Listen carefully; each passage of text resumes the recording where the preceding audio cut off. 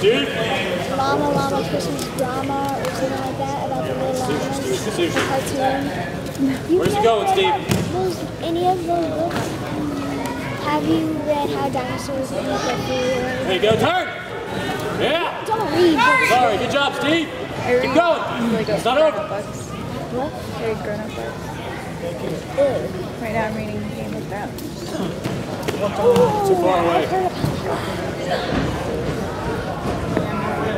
Did you read the Hunger Games book? I like that book. Because in like different parts, like you wouldn't know he's talking because they would like switch without you knowing. Do you ever notice that? Yeah, you get used to it with like a lot of books do that. Every book, that's the only book I've ever read with that in it. Go, Steve. A lot of adult books do that. Hunger Games wasn't popular, and so one of them Where's it going? There you go. He found a book. Nice.